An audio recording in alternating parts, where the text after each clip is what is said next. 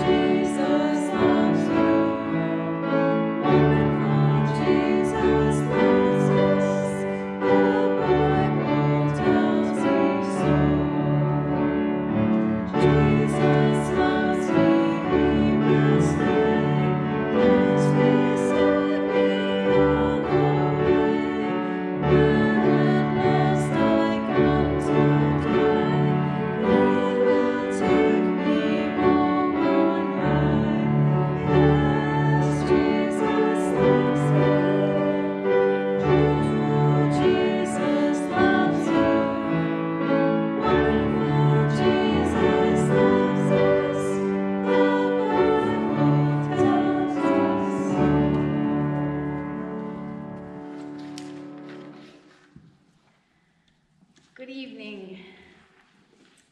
We continue our worship this evening with the Word. Tonight's lesson comes from the letter of 1 John, and we're going to read through the part of the 4th chapter. I just want to say that 1 John is a letter from, or it's really a sermon from a pastor to a congregation. So this is a message for us who are involved in the church, for those of us who are looking to God for comfort and consolation. So, receive this word from 1 John. My dear friends, we must love each other. Love comes from God, and when we love each other, it shows that we have been given new life. We are now God's children, and we know God. God is love, and anyone who doesn't love others has never known God. God showed love for us in sending the only Son into the world to give us life. Real love is not our love for God, but God's love for us.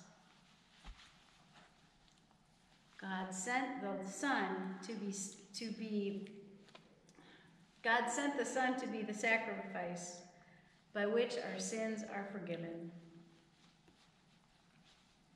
My dear friends, since God loved us this much, we must love each other. Now, no one has ever seen God, but if we love each other, God lives in us, and God's love is truly in our hearts. God has given us God's own Spirit. That is how we know we are one with God, just as God is one with us. God sent the Son to be the Savior of the world. We saw this Son and now are telling others about Jesus. God stays with everyone who openly proclaims that Jesus is the Son of God. That is how we stay one with God. Because we have experienced and trusted the love that God has for us, we are sure that God loves us. God is love. As we stay with God's love, God's love stays as one with us. Living in God's love as Christ did in this world, we will not worry about the day of judgment. For God's complete love replaces any fear we have of God.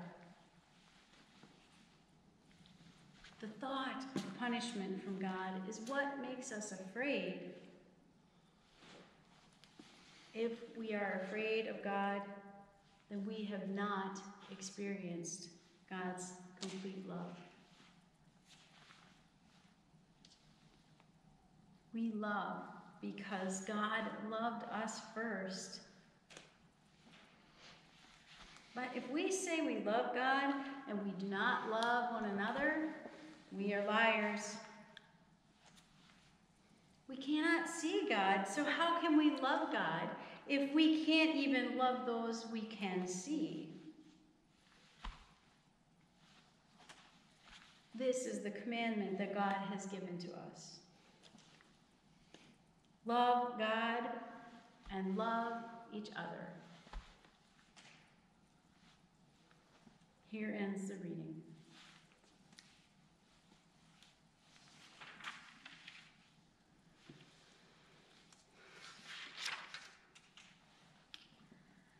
My friends, here's the promise we get today from this lesson from 1 John. God's love is complete.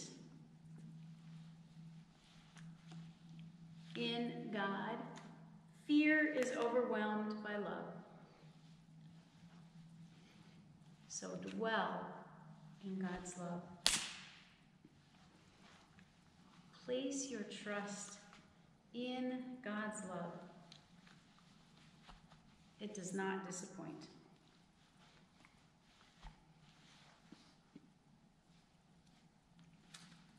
Amen. That's my introduction. So now let's get into it. There are so many promises in this little section of Scripture that my point or my theme is this tonight. In the midst of our pain and loss, God's love will hold us and sustain us. In the midst of our unknowns, God's love will hold us and sustain us. in the midst of our fears, God's love will hold us and sustain us.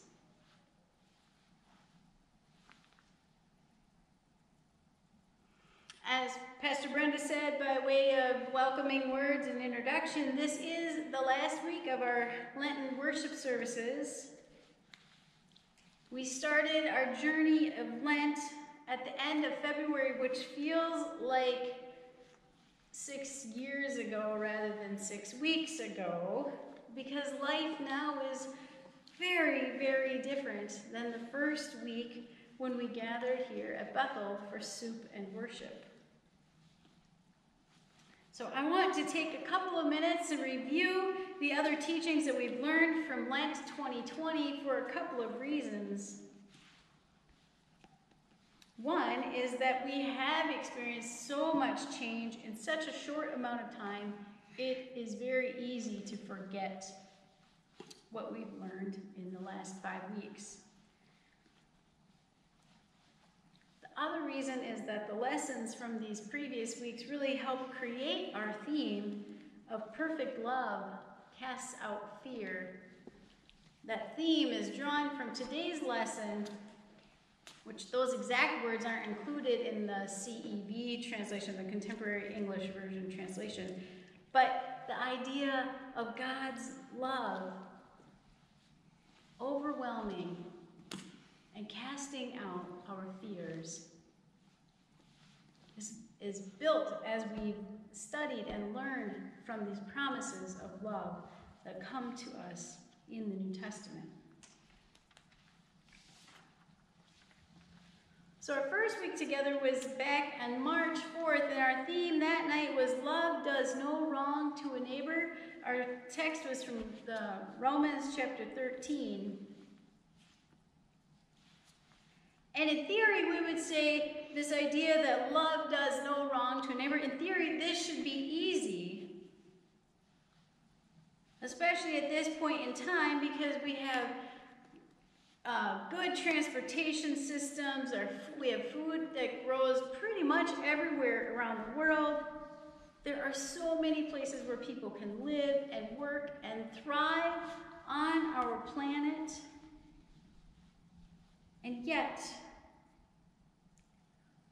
we find that at the southern border of the United States, and in many other situations in the world, but in particular for us, at the southern border of our country, there are families experiencing harm done to them. In the horrific situations that Pastor Brenda described, we find that our country is harming our neighbors.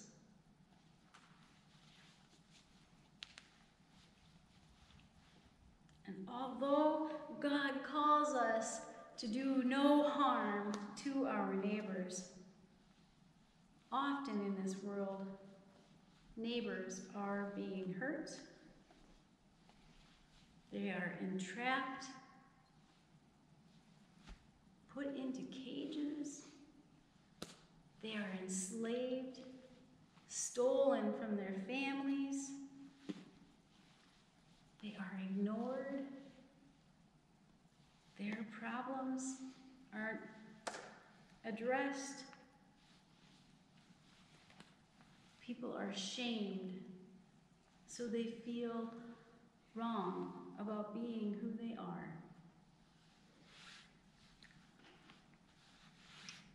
People are pushed aside. And so at this time of the world, people still are experiencing harm.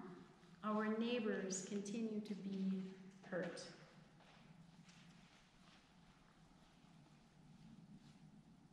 And yet in Christ, we find love that does no wrong to neighbors.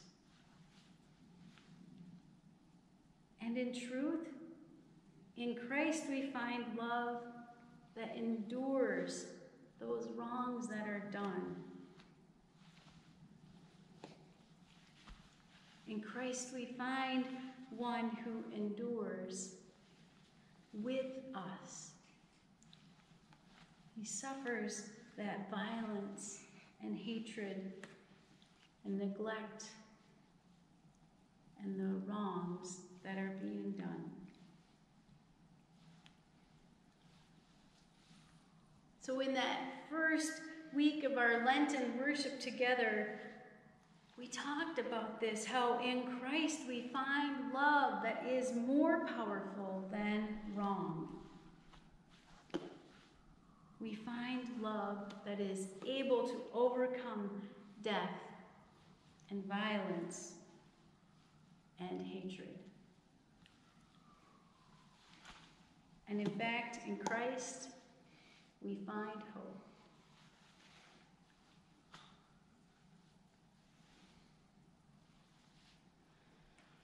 So that was back on March 4th, which again, it feels like a lot longer ago than that. We gathered in rooms 9 and 10 here at Bethel, and we enjoyed a meal together, and we were pleasantly surprised to find that we were very crowded in that room.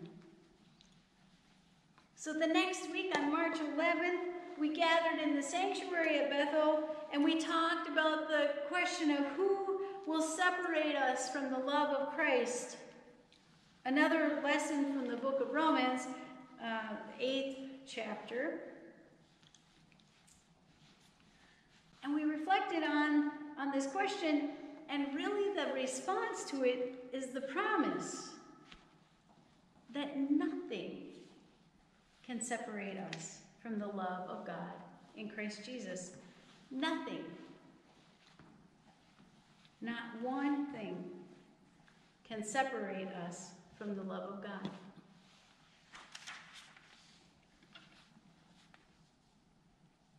The promise is that always God's love is shown to us in Christ Jesus.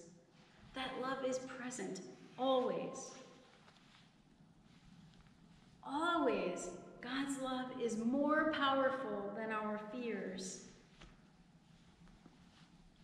God's love is more powerful than our present situations or our past experiences. Always, God's love is more expansive than the powers of this world, than the depths of our despair, or the extent of our fears.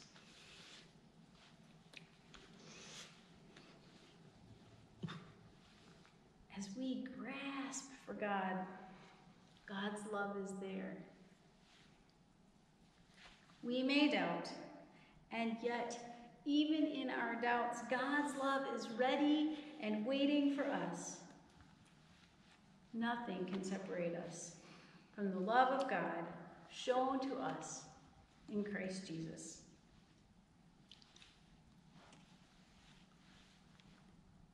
That was back on March 11th, the second week of Lent. And in between this promise that nothing can separate us from the love of God, into the third week of Lent, which was the challenge that Jesus gives us to love our enemies, a whole new reality set in for us. In that 1 week, many in-person activities were canceled, including our gathering here.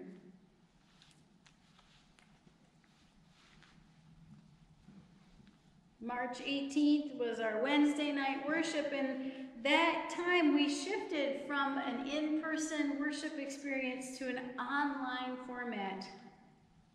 We all embarked on a whole lot of change at a very fast rate.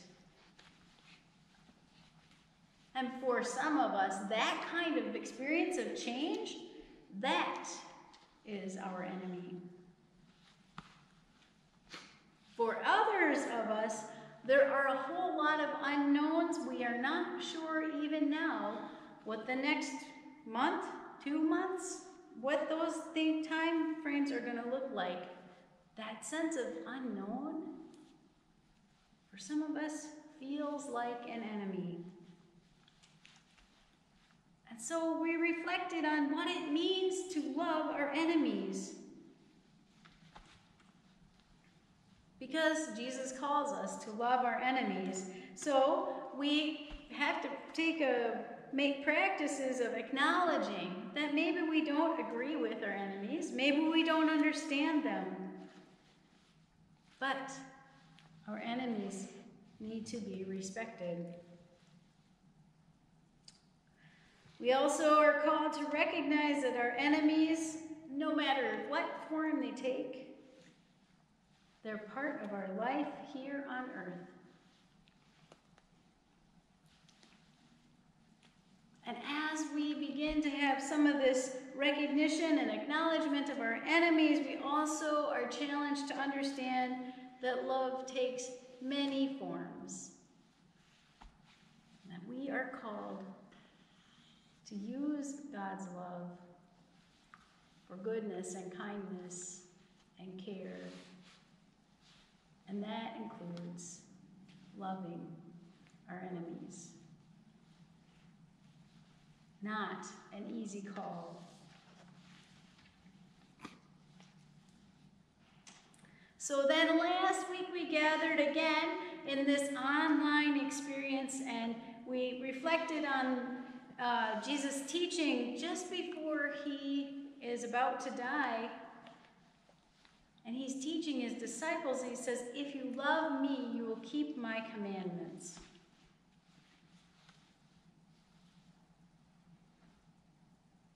And how are we able to do that? As Pastor Brenda was teaching, even though we're keeping our social distance, we are learning to trust the Holy Spirit in new ways to keep us close in faith.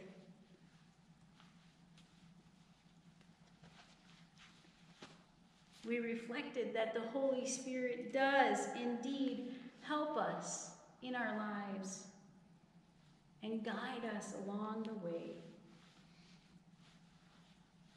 so that we can love God and love our neighbors.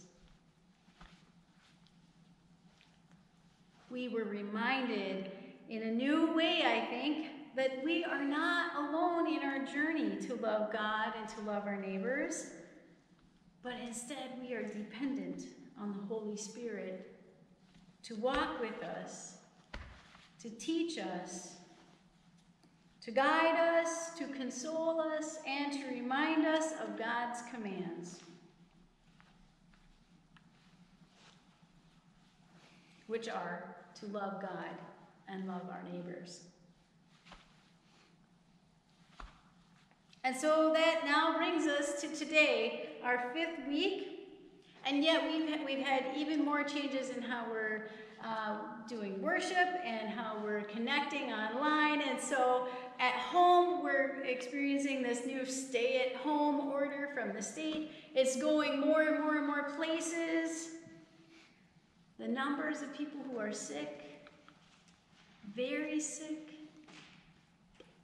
the numbers of people who are dying are increasing every day.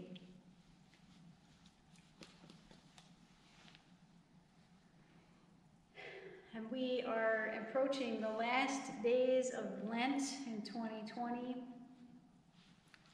And here in this little letter of 1 John, we encounter another promise from Jesus, which is that God's perfect love casts out fear.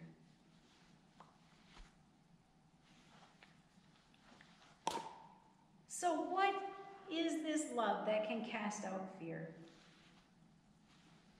I've been wrestling with that question because it feels like kind of one of those really lovely ideas, but it's hard to, what does it mean? So we're all sort of searching, wondering this, but some of the things we know that this means. Love that casts out fear is the promise that you are enough.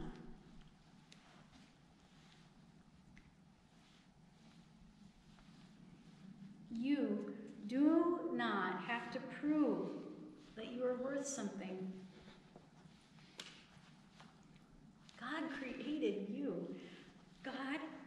knows your value. God knows you are irreplaceable.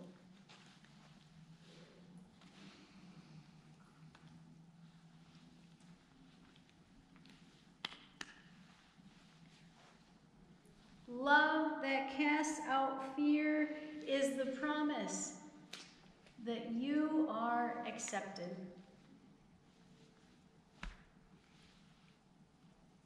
You are a child of God. God loves you. You are accepted. And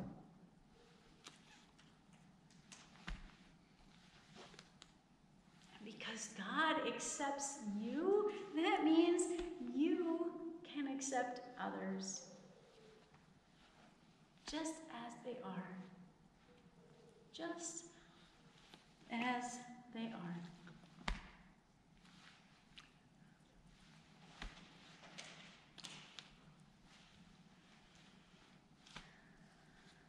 Love that casts out fear is the promise that you are held in God's good, kind, and trustworthy hands. You do not need to fear God, because God is love. And nothing can separate us or our neighbors from that love.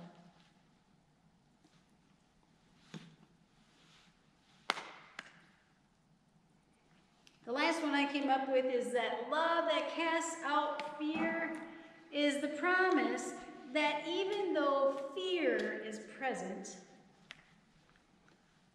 that's not the end of the story. And so, at this time in life, we are living in the midst of a lot of fears. There's a lot of unknowns. But that is not the whole story, not at all.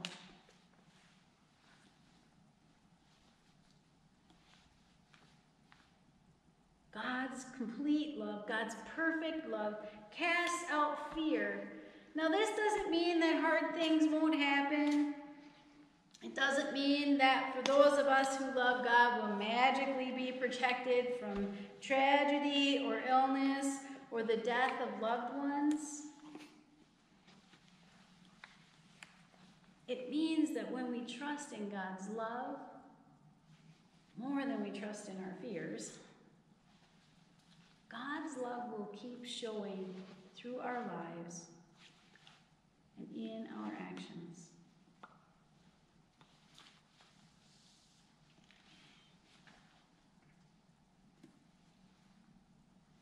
So, as we go from this journey of Lent 2020 into Palm Sunday and then into Holy Week, we do so knowing that God's love is more powerful than our fears. Yes, we still have unknowns and grief and loss and troubles. But God's love is bigger than that.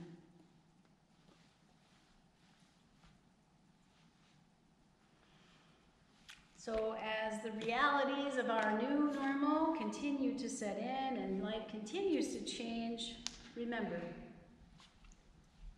that in the midst of our pain and loss, God's love will hold us and sustain us.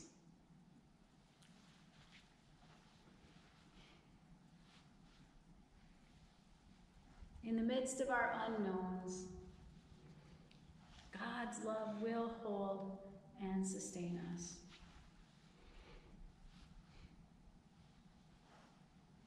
In the midst of our fears, God's love will hold us and sustain us.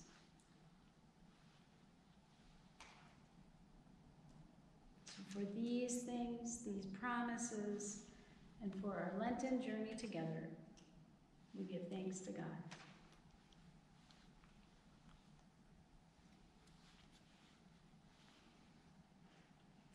Amen.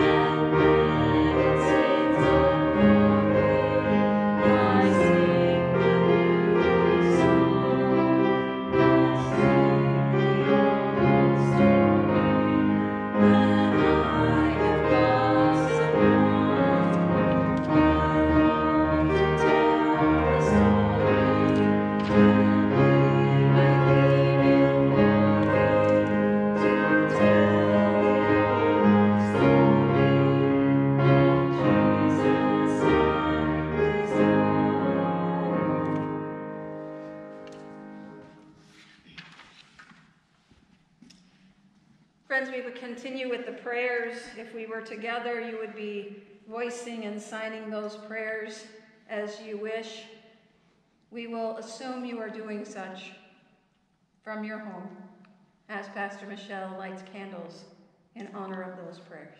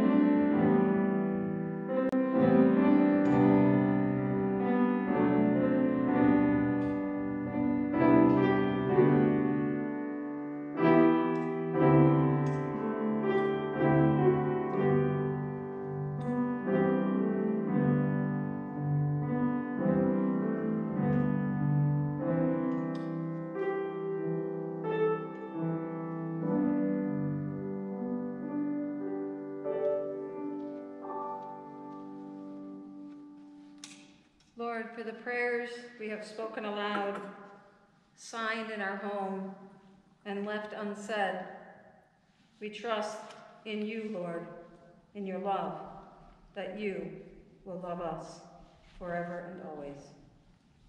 Amen.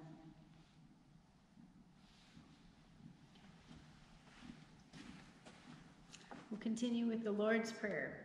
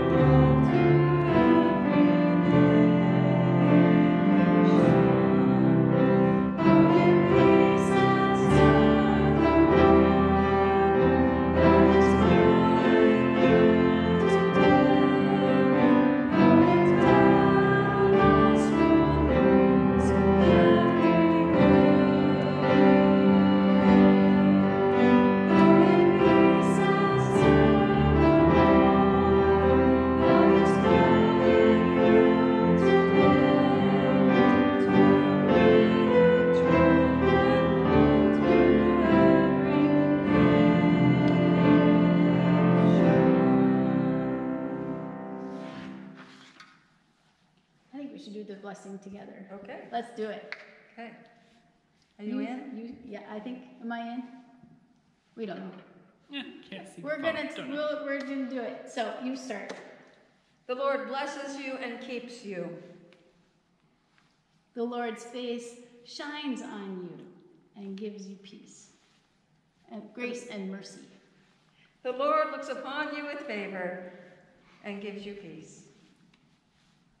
Amen.